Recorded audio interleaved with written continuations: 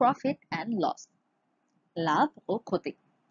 Profit লসের math আমরা সাধারণত ঐকিক নিয়মে করে থাকি, যেখানে আমরা কস্ট প্রাইসকে 100 ধরে নিই। এভাবে অঙ্ক করতে হলে বেশ সময় লাগে, তাই আমরা প্রফিট লস নির্ণয় করার কিছু সহজ নিয়ম শিখে নেব।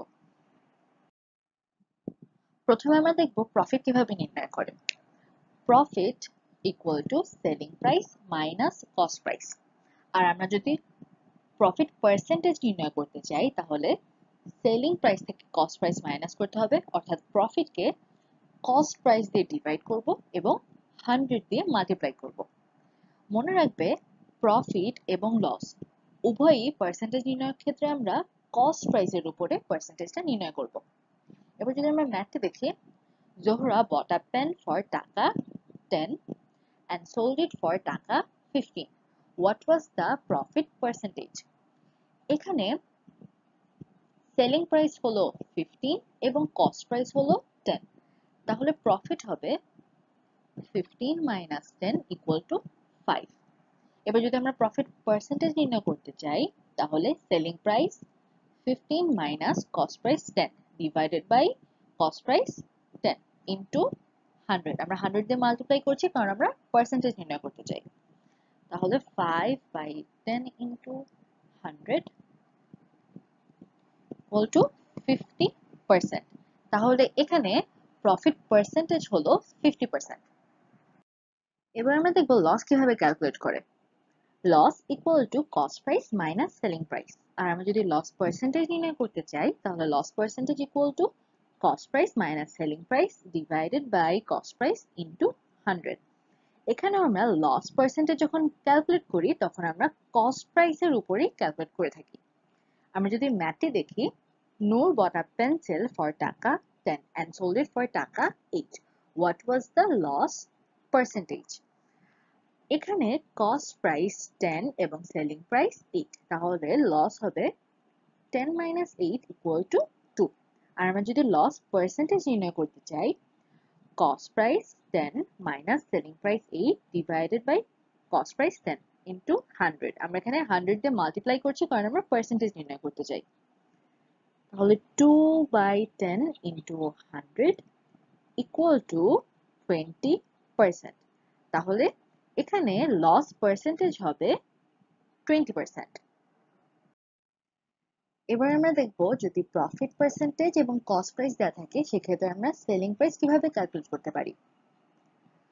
অঙ্কটি যদি আমরা দেখি, Ruhi bought a book for টাকা 200 and gained 20% by selling it. What was the selling price of the book? এখানে কস্ট প্রাইস 200 এবং প্রফিট 20%। কস্ট প্রাইস 200 কে আমরা ধরে নিতে পারি 100%, এবং যখন সেল করছে তখন তার সাথে 20% প্রফিট অ্যাড হয়। তাহলে সেলিং প্রাইস কত হবে? 120% অফ কস্ট প্রাইস। সূত্রে ঠিক এই জিনিসটি করা হয়েছে। আমরা এবার সূত্রে যদি বসিয়ে দেই, 100 plus profit percentage 20 divided by 100 into cost price হবে 200।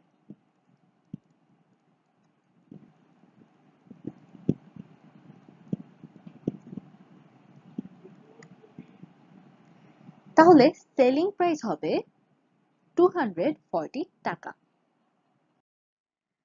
এবার আমরা দেখব, যদি প্রফিট পার্সেন্টেজ এবং সেলিং প্রাইস দেওয়া থাকে, আমরা কস্ট প্রাইস কিভাবে ক্যালকুলেট করব। এর আগে আমরা সেলিং প্রাইস ক্যালকুলেট করার সূত্রটি দেখেছি, সেই একই সূত্র দিয়েই আমরা এবার কস্ট প্রাইস ক্যালকুলেট করব। আমরা যদি অঙ্কটি দেখি, a man sold a book for টাকা 1980.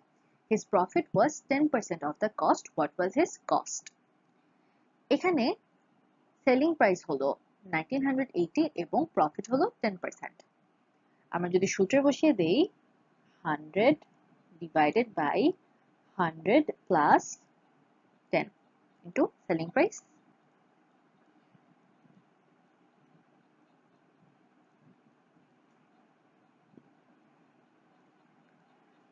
আমরা 11 কে 198 কে কাটতে পারি 18 দিয়ে, তাহলে কস্ট প্রাইস হয় 1800। তাহলে এই ম্যাথটিতে অ্যান্সার হবে টাকা 1800। এবার আমরা দেখব যদি লস পার্সেন্টেজ এবং কস্ট প্রাইস দেওয়া থাকে সেক্ষেত্রে আমরা সেলিং প্রাইস কিভাবে ক্যালকুলেট করব। আমরা যদি অঙ্কটি দেখি, by selling an article a man loses 5%. If the cost price of the article is টাকা 20, what is the selling price? এখানে লস হয় 5% এবং কস্ট প্রাইস হলো 20। কস্ট প্রাইস 20 কে আমরা ধরে নিতে পারি 100%। যেহেতু 5% লস হয় তাই আমরা 100% থেকে 5% মাইনাস করে দেব। তাহলে সেলিং প্রাইস কত হবে? 95% অফ কস্ট প্রাইস। সূত্রটিতে ঠিক এই জিনিসটি করা হয়েছে। এবার আমরা যদি সূত্রে বসিয়ে দেই 100 minus 5 divided by 100 into cost price 20 equal to 95 by 100 into 20। 100 কে আমরা 20 দিয়ে কাটতে পারি তাহলে আমরা পাবো 5 এবং 95 কে যদি আমরা 5 দিয়ে কাটি তাহলে আমরা পাবো 19। তাহলে এখানে সেলিং প্রাইস হবে টাকা 19। এবার আমরা দেখব যদি লস পার্সেন্টেজ দেওয়া থাকে এবং সেলিং প্রাইস দেওয়া থাকে সেক্ষেত্রে আমরা কস্ট প্রাইস কিভাবে ক্যালকুলেট করব। এর আগে আমরা লস পার্সেন্টেজ এবং কস্ট প্রাইস দেওয়া থাকলে কিভাবে সেলিং প্রাইস নির্ণয় করতে হয় সেটা দেখেছি। সে একই সূত্রটি থেকে এবার আমরা কস্ট প্রাইস ক্যালকুলেট করব।